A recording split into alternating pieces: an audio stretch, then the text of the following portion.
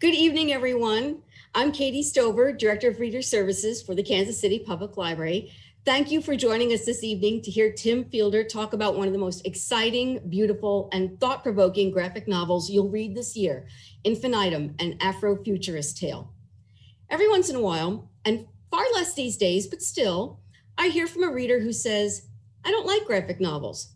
And I'm told it's the blending of pictures and text that is confusing or distracting for these readers.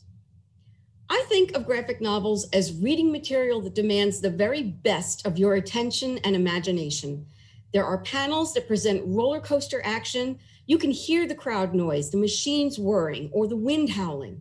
And there are panels of quiet, intense beauty where you can hear the crickets or the light ocean waves. Graphic novel artists can impart a character's anguish or joy with a simple pen stroke. And you'll see all of this and far more in Infinitum, along with a layered story any book club would have a field day discussing. For Infinitum, as you suspected, is about time. There is a West African proverb, time lost is lost forever. Tim Fielder has taken that proverb and given it a little twist. He asks, what is time gained? This unique book is a bold story of survival. It celebrates the presence of the Black man and Black woman in genre storytelling and moves from the beginning of time until the end of the universe. And if my introduction is all you needed to start reading Infinitum, Tim and I hope you order it from bookshop.org or your favorite independent bookstore. And if you use bookshop.org, then you know that bookshop.org supports local independent bookstores with every purchase. Tim Fielder is an OG Afrofuturist with a dedication to visual Afrofuturism. All of his work, stories and art, feature Black characters in speculative or science fiction. His visual art appears as illustrations, cartoons, animations, storyboards, films, games, comics, and more. He has worked with TriStar Pictures and Marvel. Tim has taught at New York University, the School of Visual Arts, the New York Film Academy, and Howard University. Along the way, he found some time to win a Glyph Award. Recently, his work was showcased in a career retrospective exhibition at the Hammonds House Museum. And if I understand correctly, Tim is in the process of turning that retrospective into a memoir. Tim is the founder of Diesel Funk Studios and a co-inventor of the art form glogging with his twin brother, Jim. And if you don't know what that is, ask Tim in the chat. And if you don't, I will. Please welcome Tim Fielder, author of Infinitum, an Afrofuturist Tale. Thank you. Thank you so much. That was the single most awesome introduction. I want to meet this guy. This guy he just sounds incredible. Thank you so much. Wow.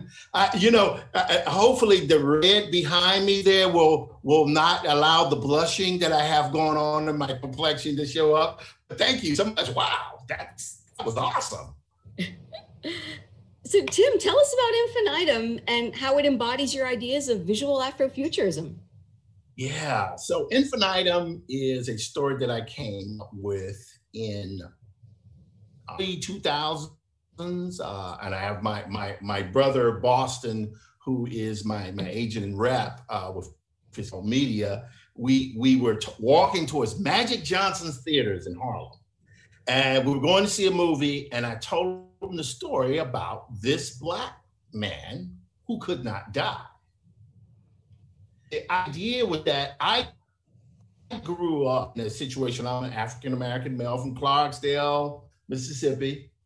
And one of the most alarming things I've ever seen was Sunday after church, if that could be believed, during midday, Night of the Living Dead by George Romero was on.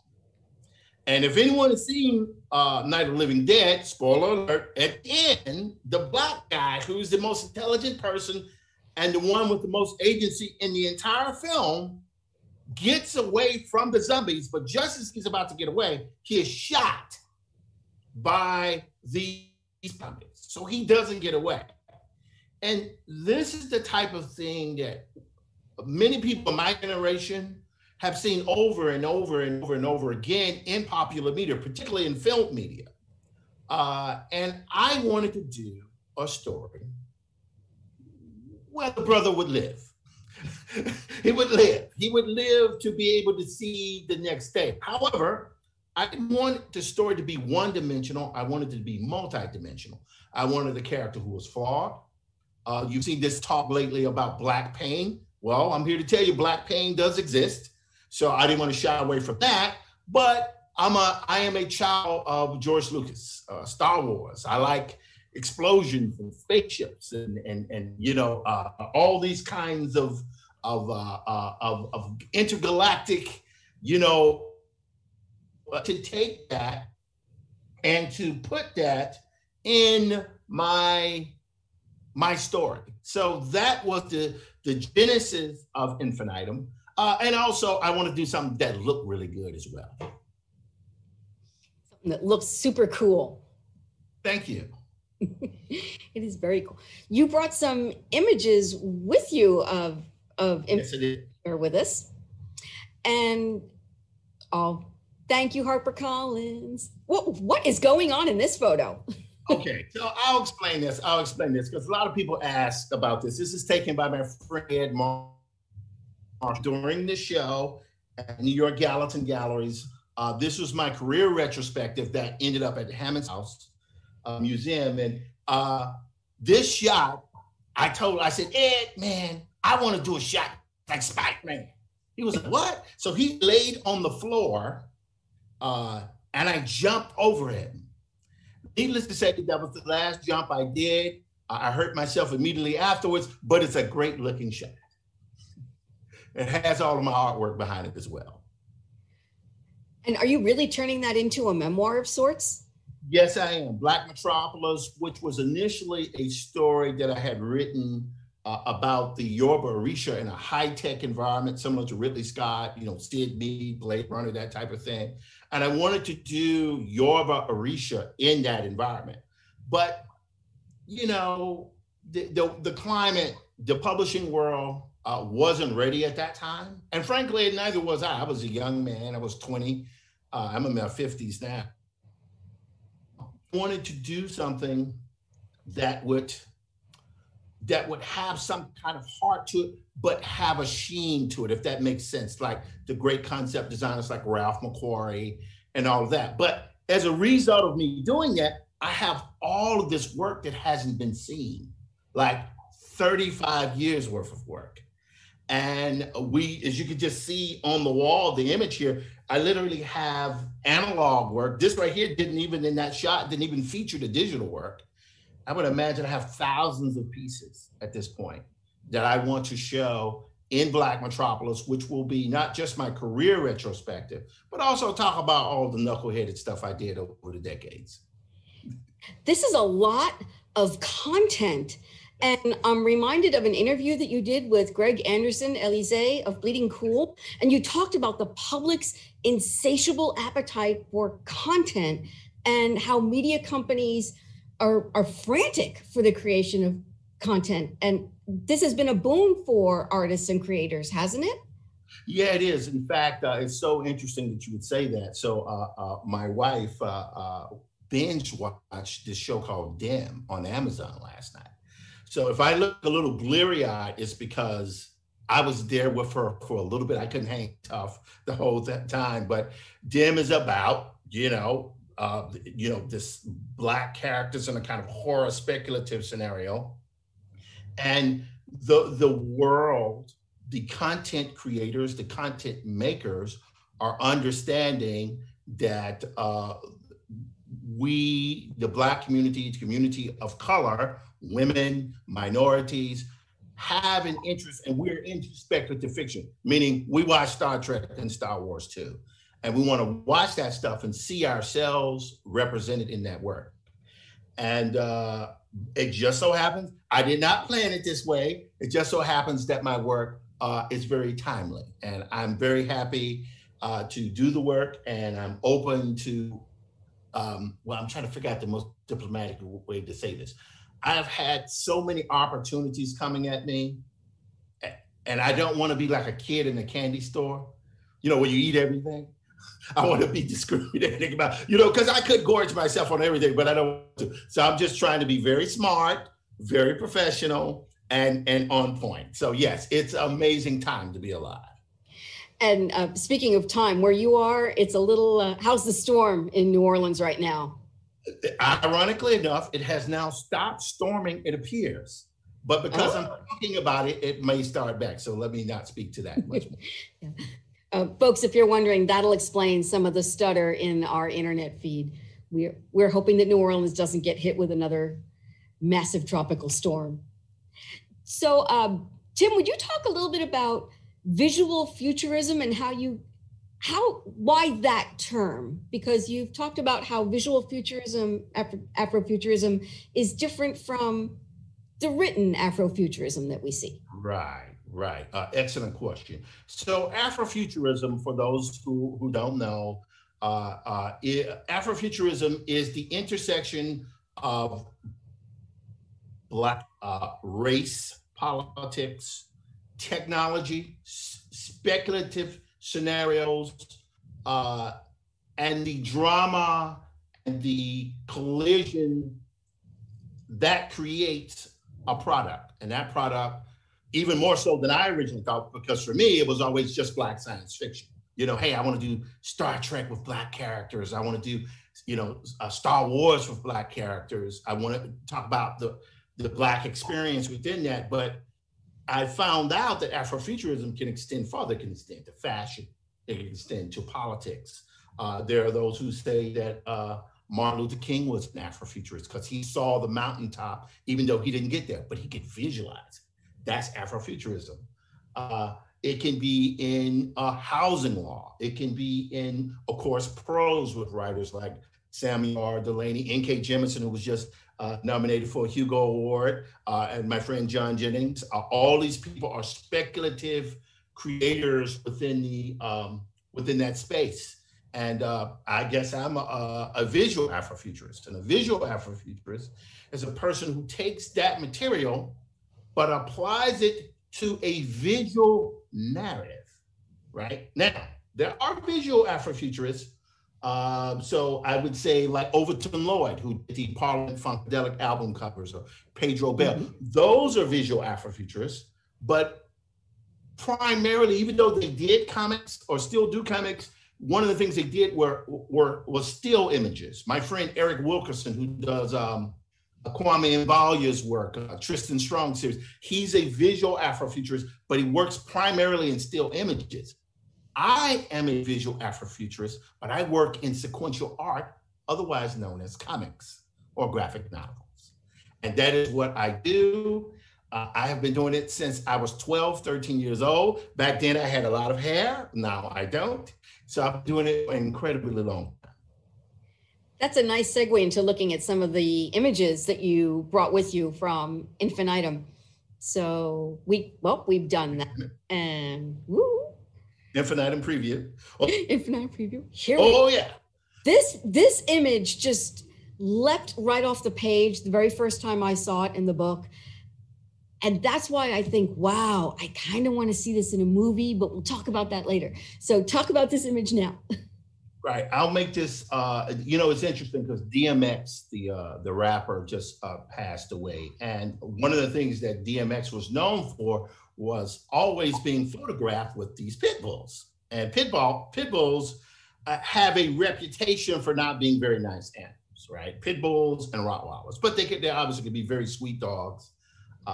There's that saying that goes, it's the owner that determines the mentality of the pet, not the other way around. Mm-hmm. So, but in this particular portion of the story at the beginning, I wanted to demonstrate that this character was almost stereotypically hypermasculine at this particular point in the story.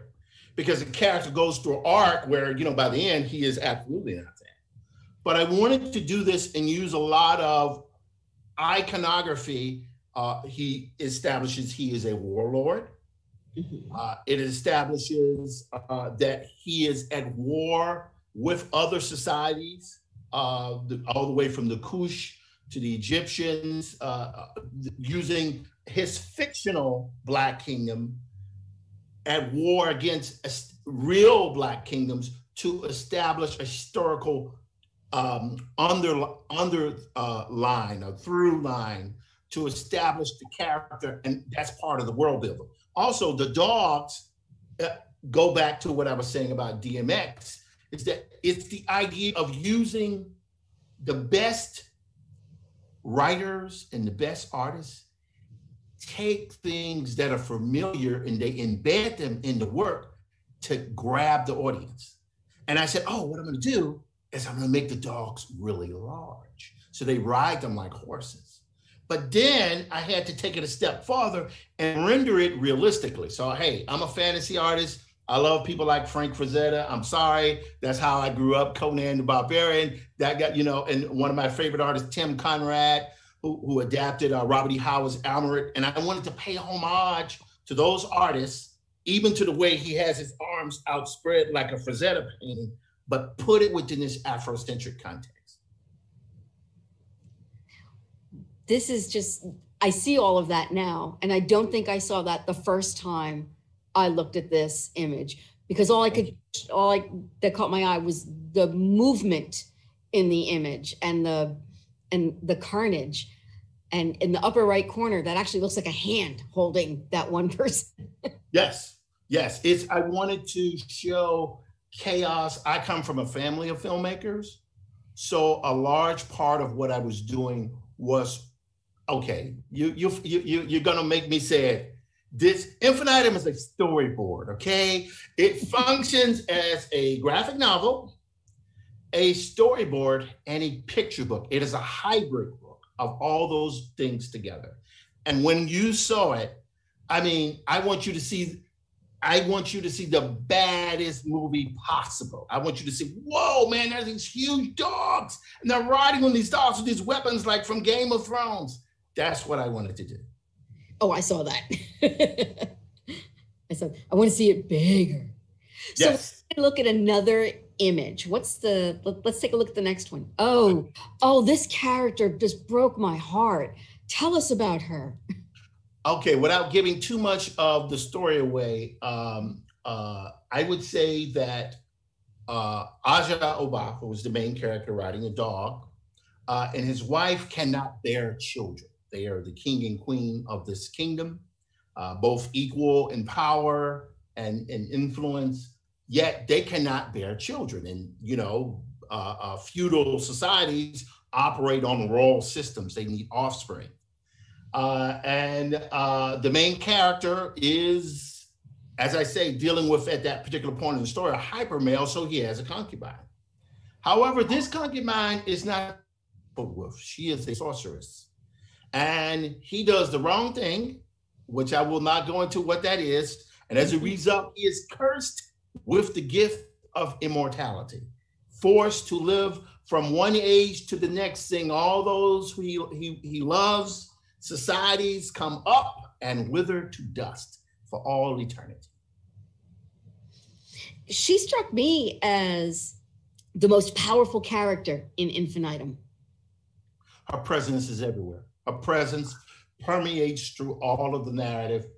She, I can't talk about too much. It's like, I know we're gonna have to talk a little bit off screen. So, so why did that happen? Okay, I can talk about it now, but I would say that it's so important to me that characters have purpose. And a lot of that came through the original turned Dandy, when we first submitted it to Harper. That time was about 230 pages.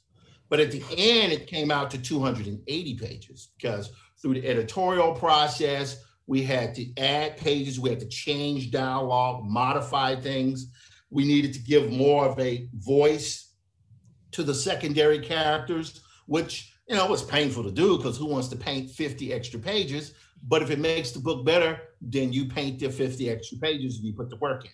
And so that's what was important about this character, because or any character, but particularly this character, because she is the catalyst. She is the catalyst. Her presence needs to be felt. So let's take a look at the next image. And as we go through these images, we're going to see Aja Oba start moving through time. Yes. Now his name is John. Yes. This is it me, or am I supposed to see Blade Runner? Yes, you are. Okay. You are. Yes, you are. It was something I was listening to a documentary with Stanley Kubrick the other day, and they were talking about the end part of the movie where David Bowman goes through the light tunnel and he's doing the whole eye thing and there's lights and stuff everywhere. And they said, well, what happened? What was that? What was happening?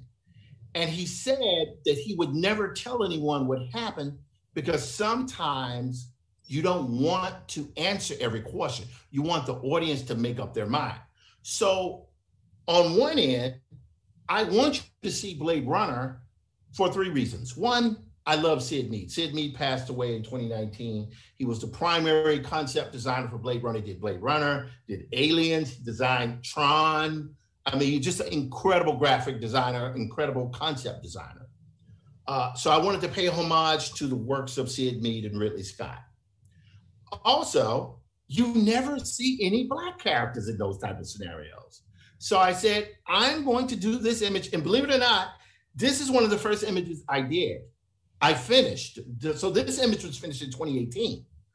So I wanted to do an image that would show a person who looks like me, like my sons, like my father, like my brothers, in a futuristic scenario where we actually still exist. Also, in this image, there are some of my colleagues, my friends, Jason Reeves, his 133 art. He's one of the people that helped me print my book that got me the Infinitum Tale. So I wanted to pay homage. So what I'm doing, whenever I'm doing an image, I'm doing what's called, I've used this term before, I call it embedded detail. And embedded detail or implied detail is where you put detail in it that an image, an audience may not get all of it, but they will know that something is there. And that is how I work. I have to work in an iterative way because, you know, it hurts to do images like this so detailed, straight as I'm doing them digitally. So I have to make sure that I'll spend a few hours, I'll take a break, I'll come back to it. But as I do it, I can add more and more and more detail. So many of these images in Infinitum, so many of these illustrations, they're worthy of framing. And are there any images that broke your heart to leave out, but they had to go in service to the story? Oh, wow. Do you know you're the first person to ever ask me that? Thank you. Oh, wow. There was this one image that I had done where it's where Oba is finally, at that time, is aware that, oh my God, I'm immortal and I'm outliving all these people around me. And the image that you see is actually a photograph, untouched, right? But I chose that image because I had done the same image. The character was saying he was painted, but the background was fully painted in these red and blues. And I always loved that image. But it had to go because that background was taken in a photo when my wife, my cousin Tana, and I were driving from Atlanta to New Orleans, and we got stuck in a 3-hour and the sky opened up and it was so beautiful. And I said, I had to take a photo of it. And as soon as I took the photo, I was playing around one day and stuck that behind that character. You ever done something like if you're moving furniture around and you make a mistake and it goes, boop, it tells you immediately, this is where we belong? That's what it was. Yes. We would love to see that. We would love to see that. So what's happening in this image? Has Oba realized that by this point, he's been cursed? Yeah, he is going, exactly. He is going to take his child, but in this particular case, I will say from 2 different ways. You know, not everything has to be these broad, sweeping strokes like I've done in some of the images. You know, you have the massive battles with, 500 characters in there. Sometimes you want to move the camera in close and you want to be able to feel the emotion. Also, I'm a huge fan of David Lean. You know, David Lean, Lawrence of Arabia, what's the one with Omar Sharif in it? Dr. Zhivago. I love those sprawling pieces. So you see the character, but then you see the landscape behind it. And that was also, I'm a child of the film industry. So I wanted to show a Black character riding these massive dogs, but this time do it in a darker environment, but let that moonlight show through. I'm so big on using light in my images because light tells the story. The lack of light also tells the story. This image right here is also a marvelous blend of your love for a cinematic landscape and your portraiture, because I see that in all the faces in Infinitum. Which features of the human face do you find most difficult or most rewarding to create? You are the first person to ever ask me that question. Thank you. Oh, she did her research. Thank you so much. Well, I'm like, I don't know what to say. So I've been doing portraiture for, we're supposed to be talking about Infinitum. I've been doing portraiture now for about, since like 2006 is when I did my first digital portrait. And since that time, I've drawn probably 500 to 600 portraits in the computer. I use a digital pad, or sometimes I'll use a big Wacom tablet. And as I've drawn people from all walks of life, all ethnicities, all genders, it's allowed me to record in my brain how faces are formed and shaped. And as a result of that, I'm able to, hopefully, the intent is to embed that emotion that I pull from my subjects and put them into my characters. And the faces of your characters are so alive. They're the first thing we see when we see these images. Oh, this is neat. Yeah, if you could go back to the image before, I think it's important to show this because, and this is for the younger cartoonists, the younger painters out there. I specifically put this in the slideshow, and I'll be very brief with it. It all starts with a sketch, baby. Every time it starts with a sketch. There's no escape from the work. You still have to do your studies. You still have to play around with your shapes and your forms. And in this particular case, I wanted to show that images start as sketches and they over time have more and more detail, and things are put in and things are taken away. And you keep doing it until you have an image that evokes the proper narrative emotion. But it always starts with a sketch. I can start to see the intensity and the anger in the sketch right here. And then, yes. And then it really, this is the embodiment of in your face. Yeah, wow, I've never heard it put that way, but yes, it's because, let's be frank, you're a librarian, your job is to communicate with the audience, right? Mm-hmm. So we both essentially have the same job. You're trying to capture the imagination of the audience. And the way you do that is you verbalize, you showcase, you can pick certain books and you can use the cover to entice a reader. So that's what I had to do. I just had to do it 280 times. Well, let's see what other images you brought with you.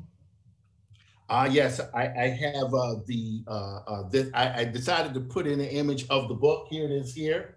I'm going to say this is weird. I was having this conversation the other day. A person's like, yeah, it's so weird. What does it feel like? I said, well, it feels real when the book is so heavy, you could give someone a concussion with it, right? And so that's how important to me. See if I grab the book here. There it is there. And it's so meaningful to me and to my parents and to my siblings and my sons. This book is dedicated to my boys, Jacob and Max. And to do this book without them. And that's why it was so important that it be a thick book. I like that, you know what I mean? I wanted to do a book that would have some heft to it. this story definitely has heft. There are so many layers to this story. There are so many, it's complex. It's not just it's not just a time immemorial story. There's so many human relationships that we're talking about. And you folded in lots of other themes as well. So this might be a good time to take some of the audience questions. There we go. I'm going to scoot over real quick and see what. And let me also say, I'm just seeing it. I apologize to the folks out there if there's been some stutter. That was not my intention. We're in the middle of a tropical storm in New Orleans.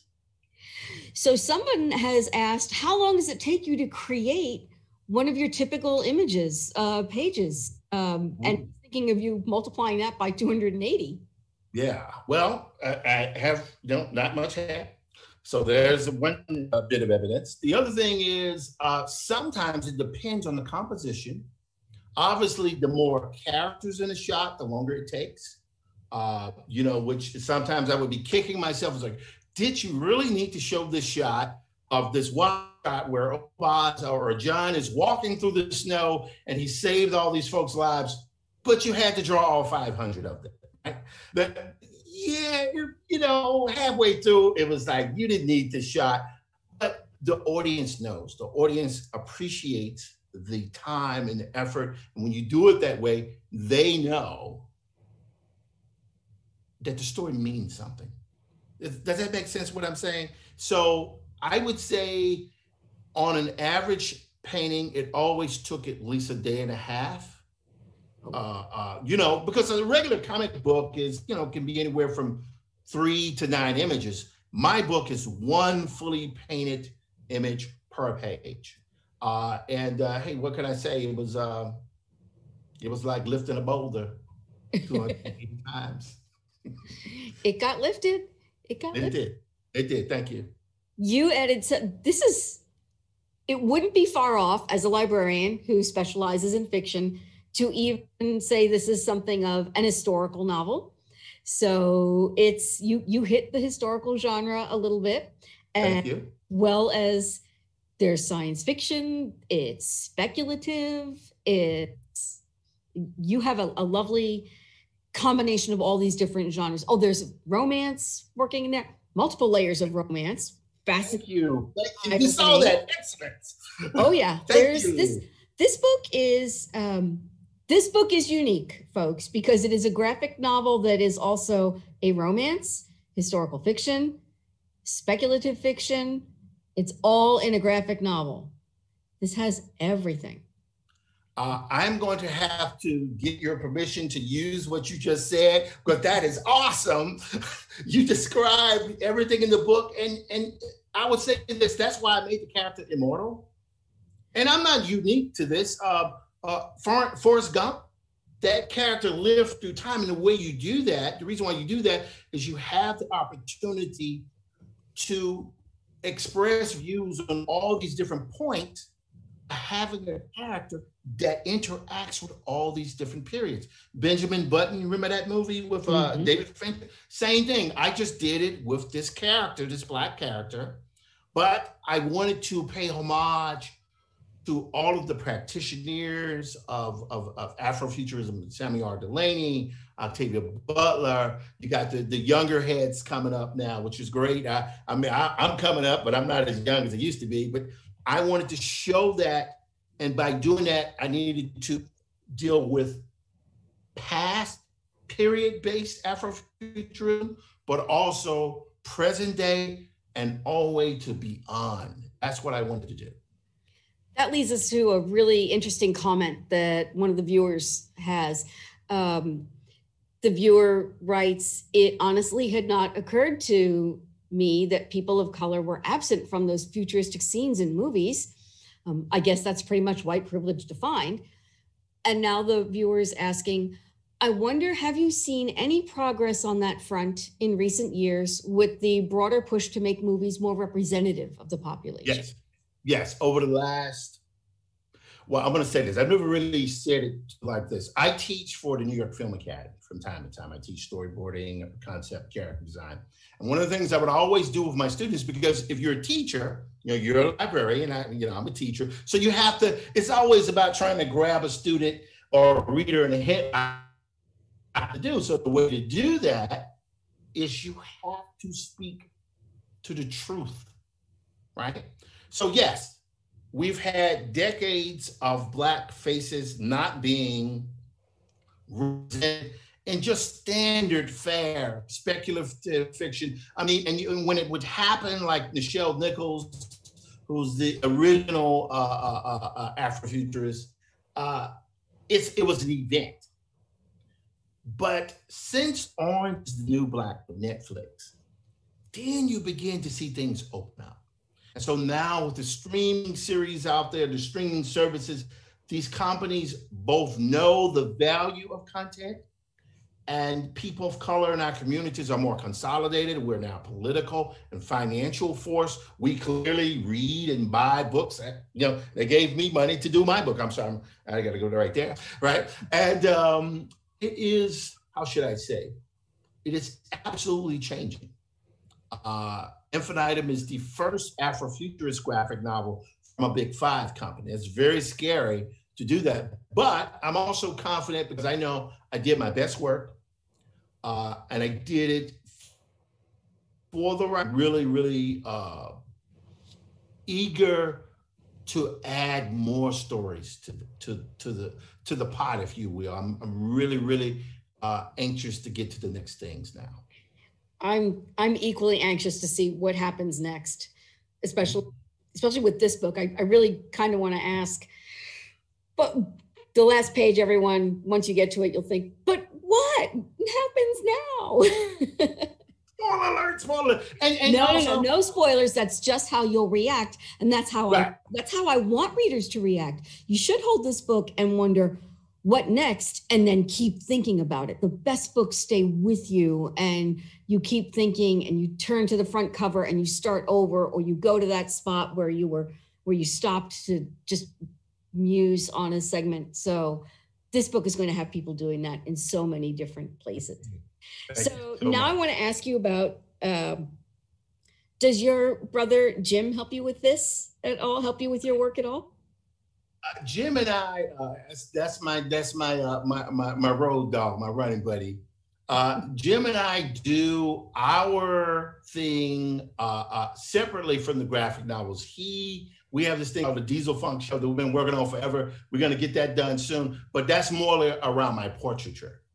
With my books, that's something that I do, and I've been blessed to work with my brother Boston, and he's the movie guy. So a lot of, like the last question, talking about, is there interest?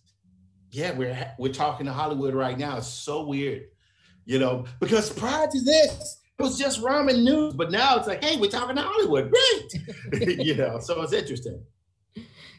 It is. It's going to be fascinating. I'm going to have another look really quick and see what else we have here. Our non-Black audiences warming up to Afrofuturism themes in print and screen. What kind of effects has Black Panther had on that? I know that right. Excellent question. The first thing is my book was signed. I was signed to do a book. That was in itself a miracle for me, because it's an original storyline. It wasn't an adaptation of a writer's work. It was my story. So that's the first thing that hits me immediately.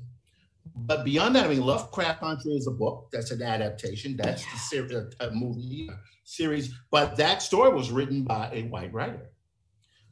So Afrofuturism, although I would not consider Gene Roddenberry an Afrofuturist, there were Afrofuturist aspects to Star Trek. There are just futurist aspects to Star Trek. George Takei, Nichelle Nichols, and on and on and on, dealing with things like race and gender and different social mores. That's part of what the best work does. And the more opportunities you give to people from it's overused, but it's true, from diverse, varied backgrounds, the more diverse and varied the content that we have access to. and the more powerful our community and our society will be because of that. And yeah, that is absolutely the way I feel. I feel very strongly about that. You've been mentioning an awful lot of movies, and this is a movie that got mentioned in the chat. Where do you see Brother from Another Planet fitting in all of this? Yeah, I consider Brother from Another Planet Afrofuturism. John Sayles, a white gentleman, but one of the greatest writers, screenwriters. A lot of people don't notice about John Sayles. John Sayles is a magnificent screenwriter. And for many movies that you see, he is one of the screenwriters on them. He did it for years. But Brother from Another Planet was this really amazing film that captured not just a moment in New York history. I lived in New York since the 86, 87, but it also did it with this actor who brought so much love and depth. Joe Morton, who is like, I call him our contemporary Paul Winfield. He's in everything. He's in Scandal. He's in Justice League. He's in all these movies because he is such a brilliant actor. And that is, Brother from Another Planet is an important film. He's wonderful to listen to. I want him to narrate books. Well, we are hopefully going to be starting on the audiobook for Infinitum soon, so that is a thought. Oh, yes. Pass that along to the HarperCollins folks that we have opinions. They listen. Thoughts. They listen. They listen. Right. This might be a good time for you to share with the folks, if you can, a special image that might hit home for Kansas City folks. Yeah, let me share the screen here if I can. Let me share my screen. And I'm going to minimize this just for a second here. I'm going to share the screen. And I think what we're going to go for is this one right here. Yes. Can you guys see that? It's going to be coming up. We see so everyone watching, we're the first ones to see this image. Yeah. The image that Tim has made of Kansas City Public Library's iconic parking garage bookshelves. Oh, Tim, that's wonderful. Thank you. I wanted to do an image of Virginia. Let me just take a moment to talk about Virginia. This woman has pushed me to do this image for so long. And I've told her numerous times, I'm going to get it in, I'm going to get it in. And she is so, and all the people with this podcast have just been so encouraging. And I just wanted to make sure I did this image for this group. And that was important. I actually think, let me see if I can do this last thing here. If I can't do it, then we won't worry about it. But I am now going to export the time lapse. I don't know, can you guys see that? Well, this is a treat. We're watching the artist at work. Yes. So I actually recorded as a movie and I will be uploading it so you guys can have it and you can use it however you want. It's your decision. You can put it on a website. You can put it anywhere you want. It is absolutely Kansas City. Take your thing, do what you got to do with it. All beautiful. This is gorgeous, Tim. I don't know how to thank you for that. Thank you for having me. You guys are wonderful. That's just amazing. So go on. Oh, no, go ahead, please. I was going to ask if there are any other thoughts you had to share with us about your book, about your other book, the one that we had to move because it was over your shoulder. Yeah, that's Maddie. Maddie's Rocket. Yeah, that's the one. So I self-published this guy here back in the day.